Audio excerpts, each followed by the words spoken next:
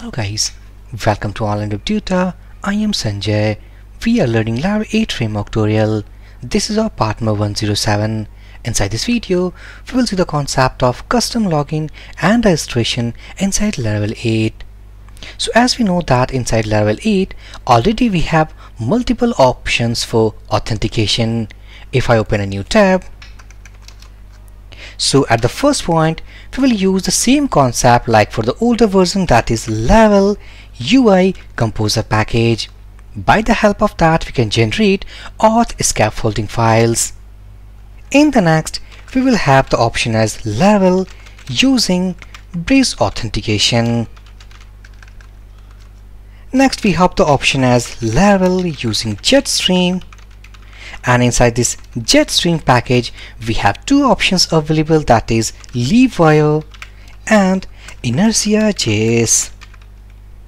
So inside Laravel 8 option, we have multiple options to actually implement authentication system. But inside this video, we are not going to use any of the package. Instead, we will create our own custom login and registration. So while creating custom login and registration, what are the things we need? So for that, if I open again a new tab, so first of all, we need a login page. So before that, we need a controller. So simply, if I write, let's say we will create a controller first, and that will be something, let's say auth controller. In the next, we need a table. So by default, as we know that when we install Laravel application, so it will give a users table migration. So simply we will use the same table to authenticate our users. Now next, we need some auth scaffolding files, something, let's say a login page, a registration page, a dashboard page. So these are the pages we need. So next, we need to create view files, let's say login.blade.php. Next, we need register.blade.php, dashboard.blade.php. So these are the view files we need. After that, we need some route. It means the route which is going to open the login page, a route which is going to open the registration page and the dashboard page, as well as we need some route for the post submission data. So we need some set of routes. So inside these routes, we will have some route using get request type and some of the routes using post request type. So step by step, guys, we will use these steps to implement custom login and registration inside Laravel 8. For this topic, we have an article over this blogging website. If I back to browser, go inside this blogging website, click on blog, click here on this search icon, and if I type custom login, press enter, scroll down, and here we can see that work with custom login and registration. So simply I will click on this article. This article is totally from scratch. It means application installation up to application testing. So first of all, we need a Laravel 8 setup. So inside this article, we have the composer command available. By the help of that, we can install a fresh application. So what I will do, simply I will copy this command, go inside our project folder. So right now this project means this folder is empty. I will open this folder into my terminal. So open in terminal. So zoom in. So right now inside this folder, we have no directory available. So what I will do, inside this folder, we will create a Laravel setup. So the command what I have copied, I am pasting it here, and let's say that Laravel -custom auth. If I press enter, it will take some time because installation is in progress. Now as we can see that successfully now we have installed our project setup. Back to folder structure, this is the folder what we have downloaded and installed. So simply I will open this setup into my VS Code editor. So here we can see that we are getting our project into VS Code. So if I go inside this database folder, migrations folder, So as we know that when we install a Laravel application, by default these migrations we get, like create users table, password resets table, and failed jobs table. Back to article. So we have installed our fresh application. Next we need to create a database and connect with the application. So if I back to PHP admin, let's create a database. So Laravel underscore, let's say custom auth. If I will copy this DB name, press enter, database created. Right now there is no table inside it. If I back to editor, and from this setup I will open the very first file, that is .env file. Inside this .env file we will configure our database. So inside this .env file, if you search all about db underscore connection, db host, so here we need to pass the database name, and for my system the PHP admin username and the password is admin and admin @123. If I back to blog article, so successfully now we have connected with the database. Next we need to run all the pending migrations. It means from this database folder, migrations folder, we need to create these tables inside our database. So back to terminal. First of all we need to go inside a folder called Laravel-custom-auth. This is the setup what we have installed. So inside this setup simply I will run php migrate. It's not php migrate, php artisan migrate. After running this command, it will run all the migrations and create their associated table inside database.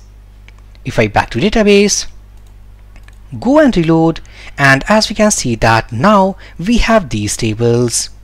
So in the next step, what we have to do, we need to create a controller. As we had discussed inside this slide that we need a controller. You can choose any name of this controller. So for this video, I have preferred, let's say, auth controller. So this is the artisan command available. I will copy this command, back to terminal, and if I paste this command to create our auth controller, press enter, controller created successfully. If I back to editor, go and reload this directory structure, so we will get our controller inside this app, SMTP controllers, and here we have auth controller. Back to article. So if I scroll down, here is the complete code of auth controller. So simply I will copy the whole code, go here, remove this existing code and paste this updated code. So inside this auth controller, what are the things we have? So first of all, we have an index method which is going to render our login layout. Next we have a registration method. From this registration method, we are opening our register view file. Means these are the two methods which is used to render our login layout as well as register layout. Now next we have a post login method. This method will be hit by using post request type. It means this is our login form. Inside this login form, we will have some input fields like email address and the password. So after filling data, when we press submit button, then this post login method will be called. So inside this method, as we can see, we are getting email address and the password. We have some form validation we are checking, and if the user exists, we are redirecting on the dashboard page. Otherwise, we will go inside this login page. Next method inside this auth controller, that is post registration. This again method will be hit by using post request type. When this method will be called, here we have the registration layout. So when we pass the detail like name, email and the password to register any user, when we press submit button, so on the behalf of post request type, this method will be called.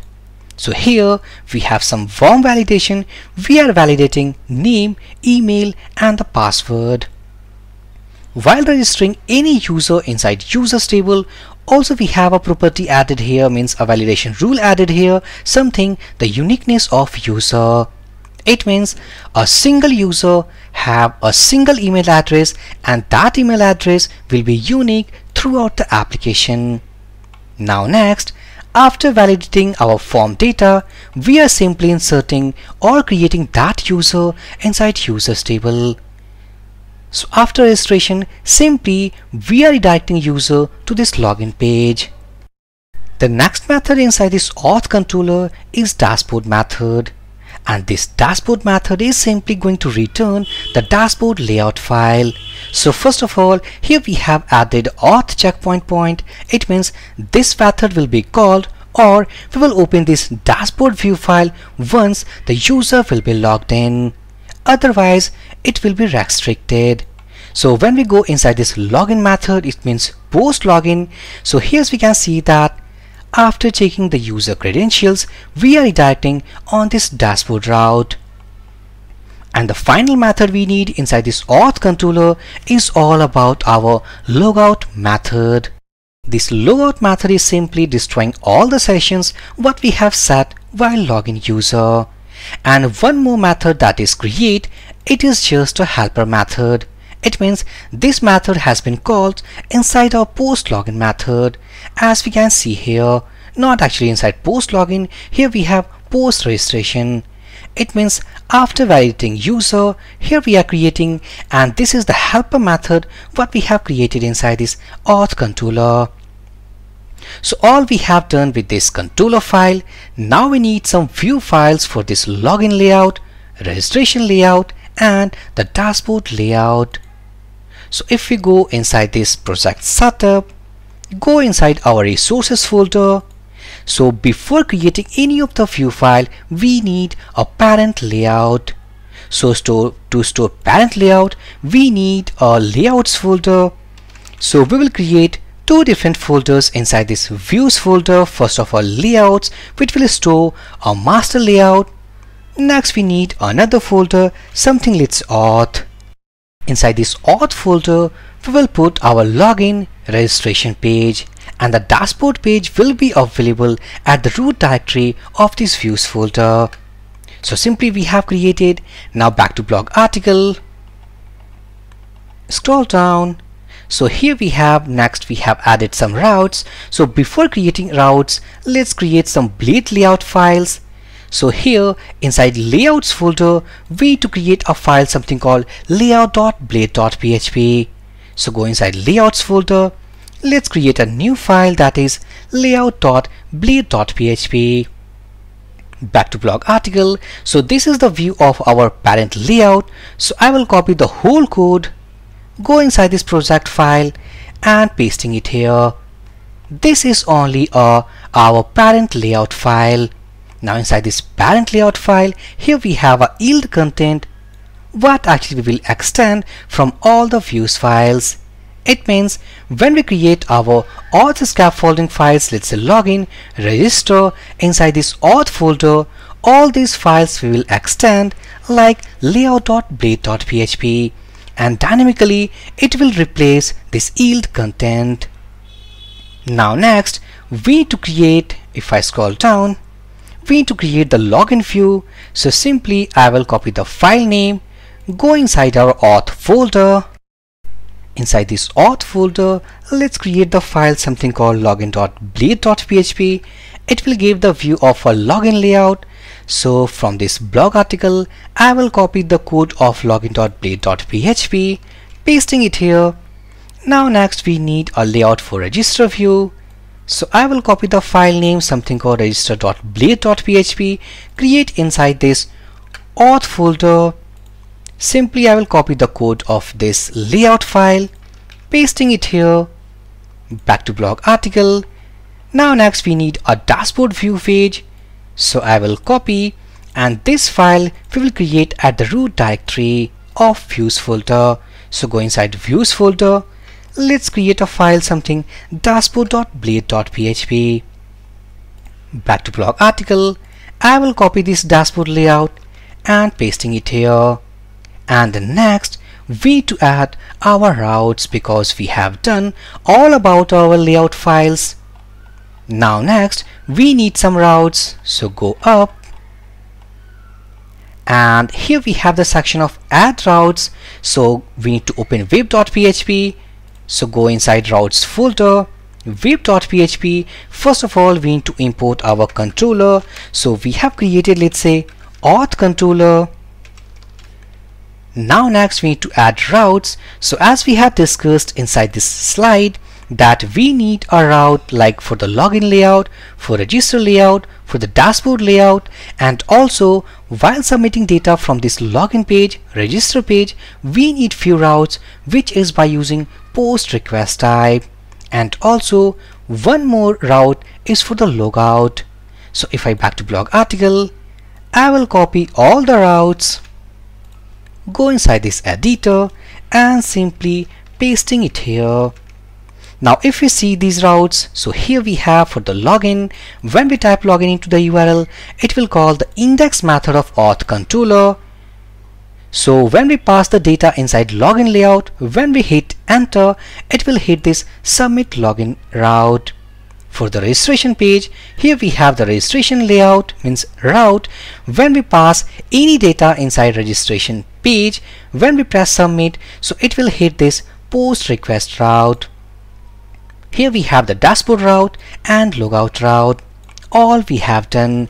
This is overall programming of our custom login and registration inside Laravel 8. Now finally, we need to test our application. So back to terminal, let's start development server. So PHP artisan serve. If I press enter, let's open this route into our browser. So this is our landing page, and inside this landing page, here we have the two links like login and register. Or simply, if I type the URL, let's say login, this is our login layout. Inside this login layout, we need to pass the email address and the password for login. Otherwise, if we want to register any new user, simply click on register. We need to pass some details. So let's create a dummy user with this name, with this email address sample@melnitor.com. Password is from 1 to 8.